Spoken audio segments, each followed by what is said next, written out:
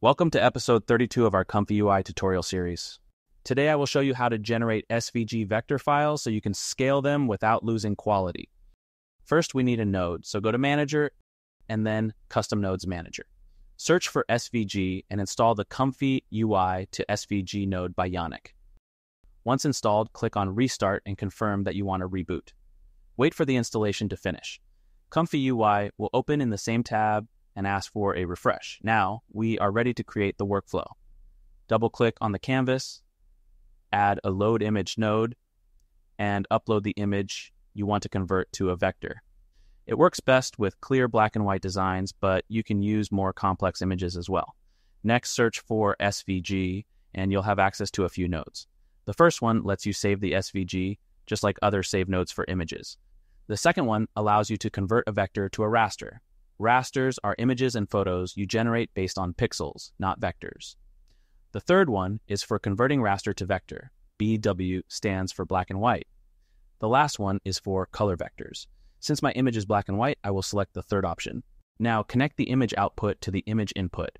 We also need to save the SVG, so let's add this node and connect them.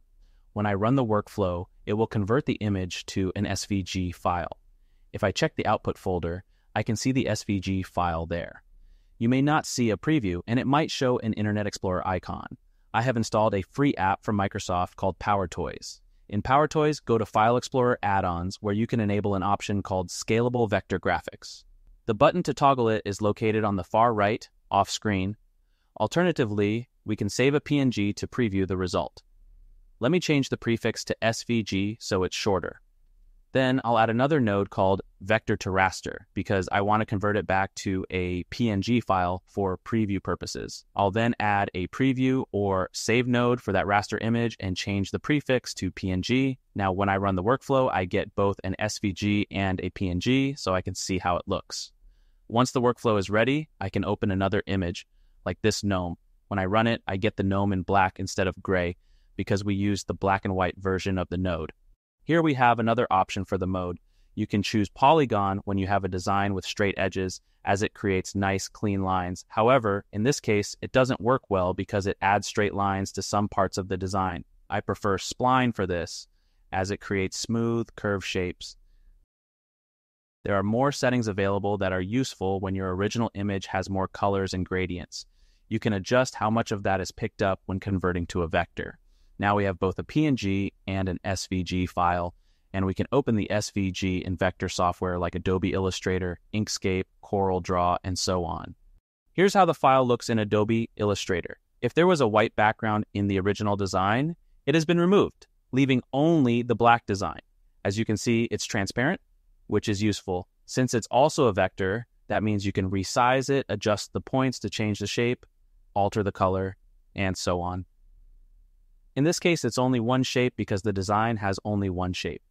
Now, let me convert something more complex, like this pixaroma text.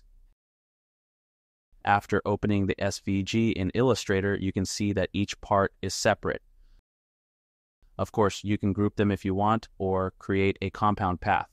Right now, it has many points, and I didn't find a setting in ComfyUI to reduce the number of points. This is usually not a problem unless you're cutting with a laser or using other methods that could cause the laser to take longer to cut. If you go to Object and then Path, you can select Simplify and adjust the slider to remove some of the points. Just be sure to check the shape of the design so it doesn't change too much. Right now, it removed more than half of the points. You may also notice holes or other imperfections, which can be removed with the Direct Selection tool. However, this is a ComfyUI tutorial, not a vector tutorial. If you have more questions, feel free to ask on Discord if you're interested. I have opened a FluxDev text-to-image workflow from episode 10. I added a prompt that I usually generate with ChatGPT. I include words like black silhouette of, followed by my subject, mention that it's on a plain white background, and add other words to guide the right vector style look I'm aiming for. If I run the workflow, I encounter a problem that you might sometimes see with FluxDev. Schnell and SDXL don't have this issue. Most of the time, I can fix it by increasing the number of steps to 30. So when I do vector work or anything on a white background, I just set the default to 30 steps. Now that we have the image in VAE decode and we've used the save image node to save it, let's add another node to convert that image into a vector. Most of the time, I use the black and white version. Then we need to save that vector file, so we add the save SVG node, but I also want to preview the SVG to see how it looks, so I add another node called vector to raster, because we need to convert it back to a raster image for previewing. Then we add a save image node to save that, or you can add a preview node if you don't want to save it, but just want to see the preview. I change the prefix to make it easier to identify which node saves which image. Now, when I run the workflow, it saves the original image, the SVG file, and the preview image of the vector file. Let me show you what happens if I change the black color to red. When I run the workflow, I get a red cat as expected. However, the problem is that we only see some parts as a vector because we use the black and white node. It tries to select the darkest color from the image after it's converted to black and white. And in our case, the red becomes a gray color, which is ignored. I could add a color raster to vector node instead of the black and white one, then redo all the connections to go through that node.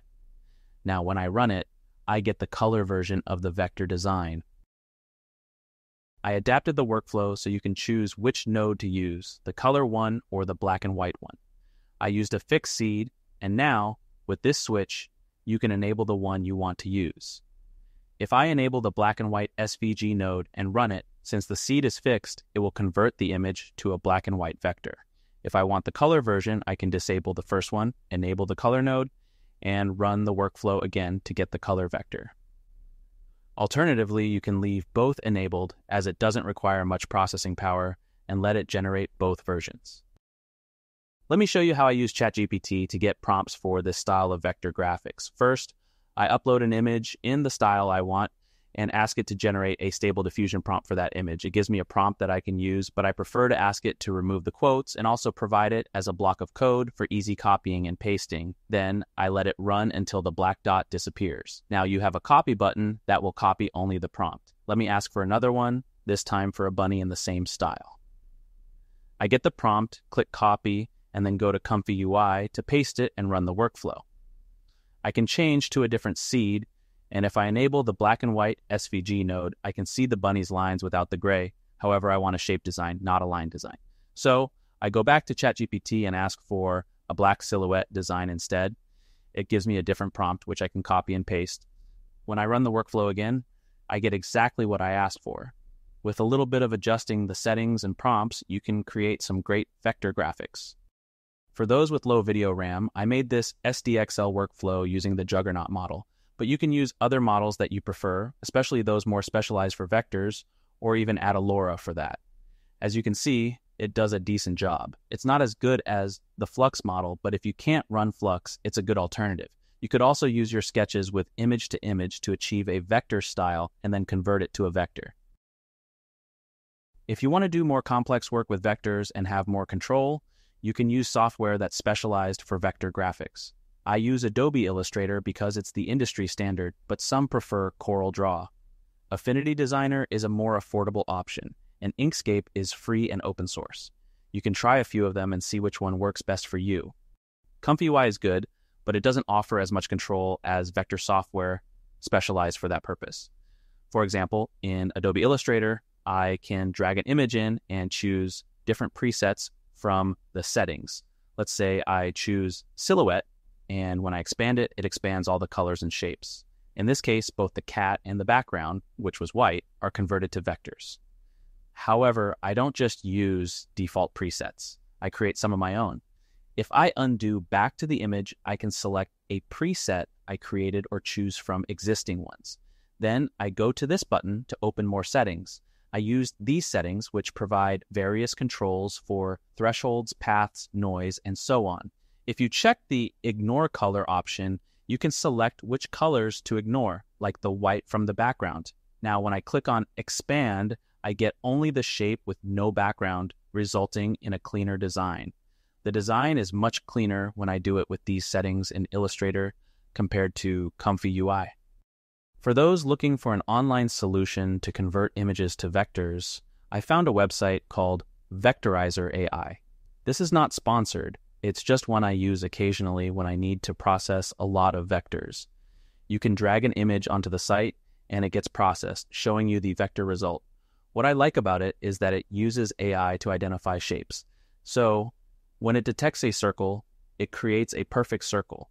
The result is much more optimized and smooth overall.